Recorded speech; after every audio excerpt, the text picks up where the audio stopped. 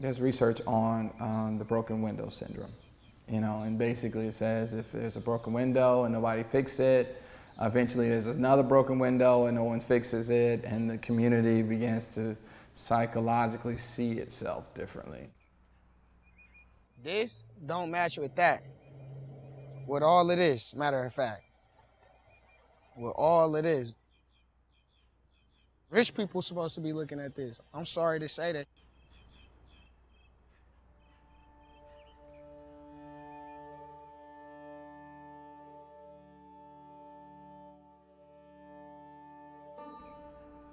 This is the hardest work our city will ever do. Rebuild the dilapidated housing, establish a different trajectory for human lives. We don't want a child who was just happened to be born in public housing to have a predestined outcome of failure.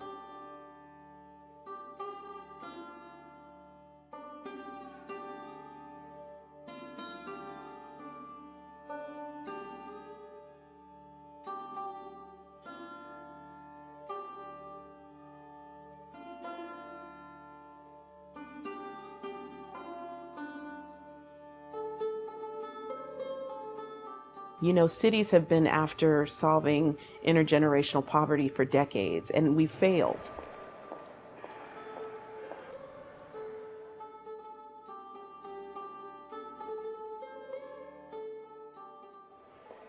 When we began Hope SF, it was really framed as a housing development strategy where we were going to be focused on improving the physical conditions of the housing in Alice Griffith, Hunters View, Sunnydale, and Potrero. You have real factors that went into constructing a building in the 50s. You know, you probably will find some lead paint. You may find some asbestos, you know, as the way that they contain the pipes. You know, that's the way they built in those days. Housing actually is a leverage point for us to do the human transformation work that we have a responsibility to do.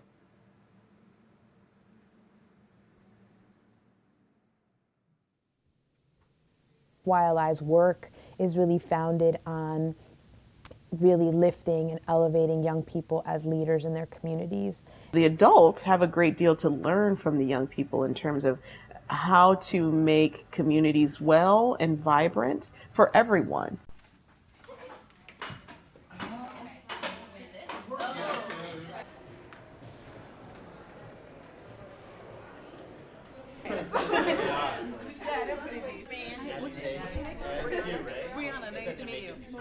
Yeah, we go back like 5-10 minutes. And we come in and take care, enjoy.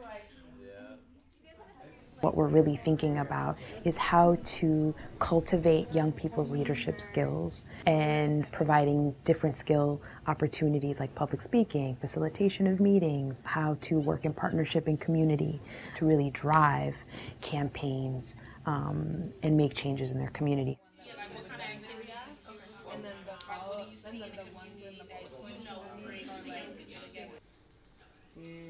Oh, the one on my leg, I got this baby. When you come to the streets, you see majority of the youth, like, you know, young teenagers, little kids, big kids, it don't matter. They on the street. So why should we just leave them to the streets when we should have somewhere for them to go? It takes a village to raise a child. So we should all become a village and raise our children.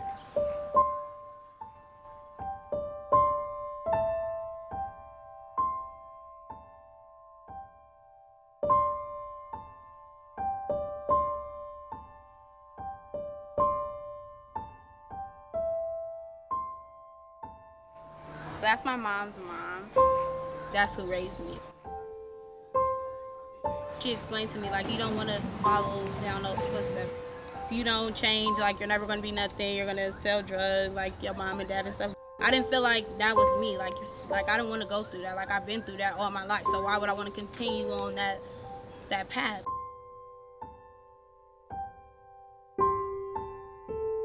I feel like I'm a part of it. Like, I walk through it, I see it, I'm here, I live in it. I mean, if somebody hungry, like, and I got it, I'm gonna give it. Like, I give my all to where I live at. I've been here forever, so. The youth should be able to come outside and play and, you know, chalk up the sidewalk. We should have activities going on where they don't have to stand out here. That's how when gunshots and all that stuff go on, they hear that when they shouldn't be. Like, I just feel like we need to be like more of a family, like more united. They're actually conduits, bringing back information in real time. And so, for that reason, they get to see that they are involved in the planning from the beginning. And so then when something comes to fruition, you're going to be excited because you are part of the whole collective that brought it to life. They are the indicators of what's to come. If we are not engaging our young people in positive ways, then the future for those young people is very bleak. To support folks and to support young people and community change is about really thinking about what your life experience and how that dictates a lot of different paths that you take. No, just draw it right on there. Be creative, use your space.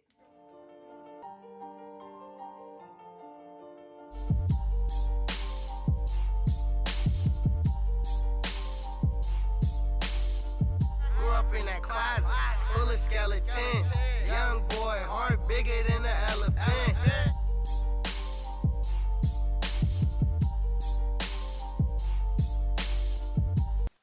Punch me in, Keita. No, I've been rapping since I was a kid. First time we got a hold of a computer, it had the little recording thing on there. It just said recording voice. So we had a beat playing in the background. We just was making songs like that since we was little. It's the emotion in it, it's the feeling, it's the attitude, everything. It's basically it's you. It's all based off real life situations. This whole world that we in be based over bread. My little cousin teacher told him he gon' end up dead. My little cousin go to Malcolm X school. And his teacher really would just be saying he ain't about to do nothing with himself because he got held back. Like, really, you can't tell him he ain't gonna be nothing because you don't even know who he be around or you don't even know what can happen in the future. Like, I already know how I was. I'm in the same predicament. I was in the same situation when somebody was telling me what I was and what I wasn't gonna be. There's gonna be some reverberating effects for the public housing, residents. This is what I'm talking about. We live here, bro. Why is there cameras everywhere? You gotta have a code or a key to get in there. Why we can't just do it like this and just walk into your house? Why you gotta have a code and a key, bro? Not everyone is ready to have others living in the community that are not from traditionally urban community, and that's part of our work. But I do think that they are ready for a better way of living. Well, it's good everybody's still together. For me, everybody, nobody fall off. Everybody's still family, And the good is, even though we do got them buildings, though everything, it don't change who you really are, you feel me? Unless you let it. Everybody's still a community. It's still a community around here, bro. That's the good thing. We still a community, bro. I grew up in urban city, USA, in the inner city. And I grew up in a community just like this one. And I saw a lot of changes, I saw my elementary school have no fences to a 4-foot fence to an 8-foot fence. I've seen, various programs come and go. And I've also, taken advantage of some of them. It gave me the opportunity to tap into other things. When young people start to think outside of themselves, think about the whole, and think about what is the bigger community need. You have to create the infrastructure for that kind of work to grow fruit. And you do that neighbor to neighbor. You don't do that from the provider coming in and providing a resource.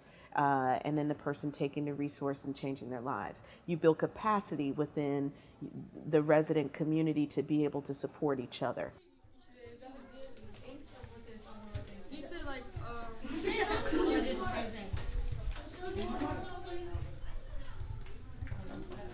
You guys say just plan on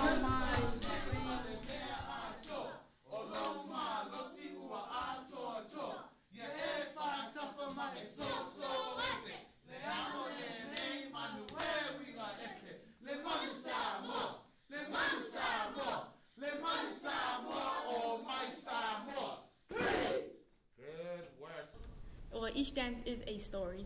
So when we do it as unity, we just, unity, community, and family, togetherness. That's everything each dance is. To have a program here to represent our culture and just keep it to live on is a great thing to do.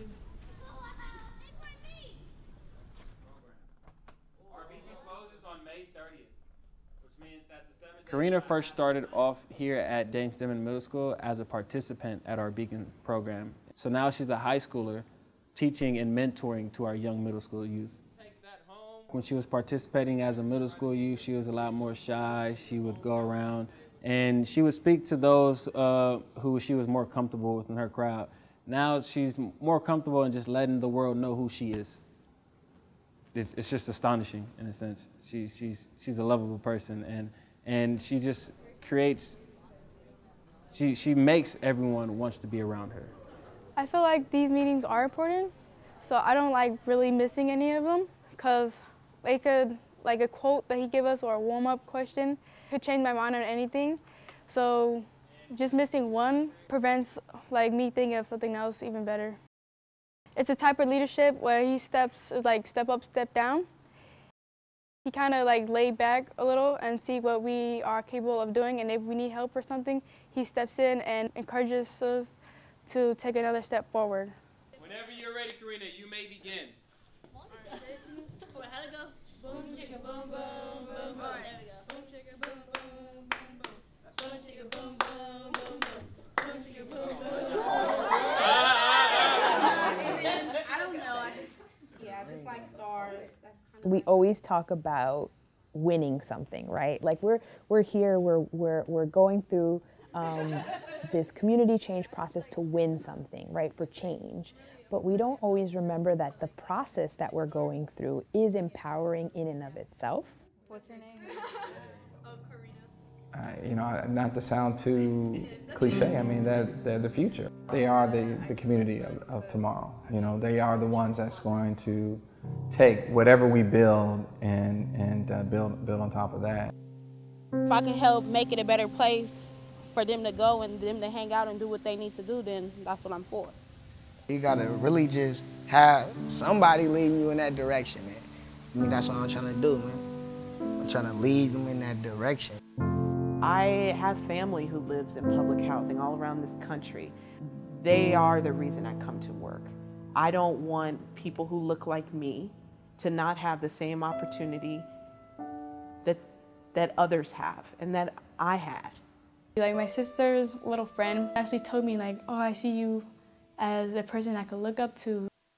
I expect there to be, you know, a young Isaac growing up here in Alice Griffith, and you know, hopefully that young man or that young woman will, you know, take the torch and carry it forward, and this old geezer can come around with a cane and just, you know, feel really good about it.